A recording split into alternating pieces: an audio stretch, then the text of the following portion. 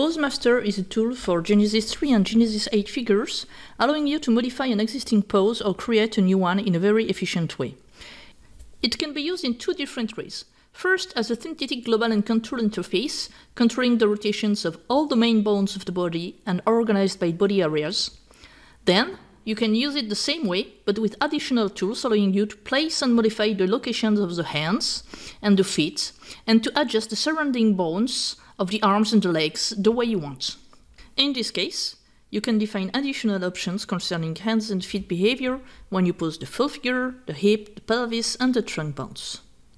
Still in the second case, with the advanced interface, the hands and the feet are connected to objects called helpers that you can see here, here, here, and here, okay, which are visible in the scene and which are using physical objects, each one shaped as a red, green, and blue arrow.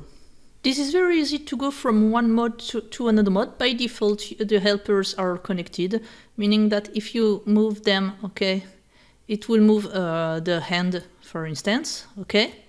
If you want to disconnect helpers and to come back to the basic use, you just have to click this button, okay. So this time, if you move the helpers, nothing happens, okay.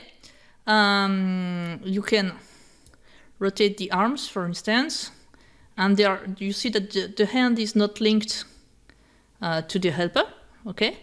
It would be the same for the feet and the other end. Now, if you want to reconnect, you just have to click the same button. Now the helpers are connected to their respective hands and feet, okay, feet. And if you activate any of the dials, it will place the hand back on the helper, and they are linked once again together, meaning that if you move them, okay, and if you move the bones, they stay in place, and everything is recalculated. This is the way to swap from one mode to another mode, and you can do this as many times as you want during a session. First, let's have a look at the top of the interface. So you have several tabs. Okay, these tabs can be reorganized. I mean, for instance, if you want fingers to be first, you just have to drag and drop it. If you want to take it at its original place, you do the same in the other way. Okay, you can reorganize them for this session, for your current session. You have a tab for the arms, where you have the helper, which is used only if it is connected. So at the top, the right arm, at the bottom, the left arm, and here, a few fingers poses. The second tab is called leg hips, but includes much more, since you have the pelvis controls, you have the legs controls with the right leg above and the left leg below. You have the toes, the right toe and the left toes, as well as the possibility to set the feet as the orbit node for the perspective view, so that you can frame on the feet when you move the toes, if you want to.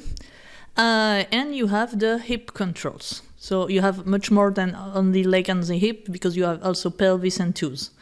All right, with each time an organization by column of the bones related to legs, for instance.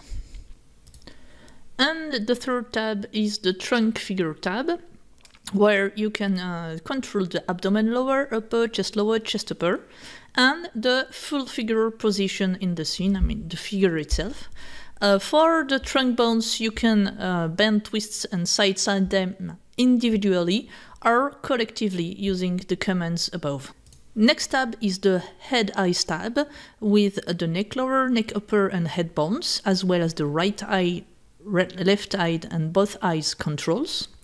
All right, and you can bend, twist, or side, neck lower, neck upper, head individually using these dials, or collectively all together using the dials above. Same for the eyes. Here you can control the both eyes. What you see moving here in the scene, the blue axis, is the axis of view.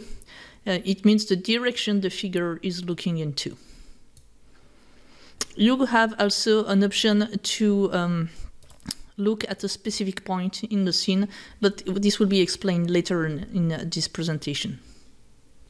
And now let's go for the fingers tab, okay, where you have the right hand above and the left hand below, all right?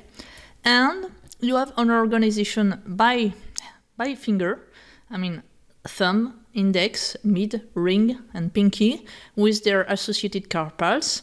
And for each finger, you have an organization by rotation type, as well as the possibility to set the hand as the orbit node for the perspective view.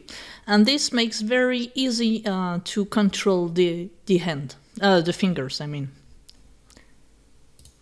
The general options tools give you access to very useful tools for this interface, such as, for instance, how precisely you want the hands and feet to be kept on their helpers, some collective connection, show, hide, and move actions on the helpers, the possibility to check the status of each helper. For instance, here right hand is connected and the distance to the helper is this is 1 centimeter, 1 millimeter, less than 1 millimeter.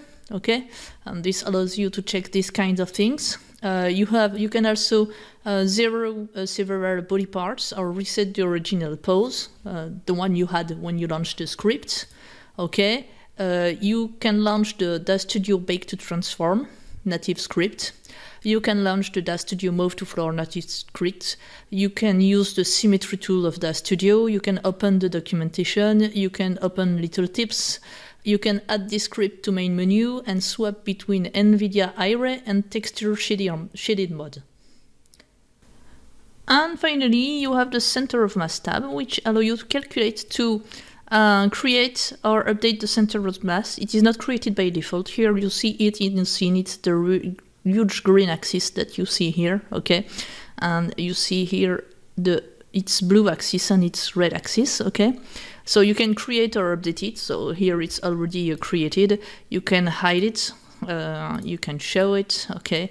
You can update it after you post your figure, or automatically update it, but it's heavy in terms of calculations, so it's better to update after you post the figure. And that's all. And the center of mass is a good clue about the balance of the figure. And that's all for this overview of the Pose Master, the different tabs and the tools that you can have. In the other videos, you will find more specific examples of what you can do with it.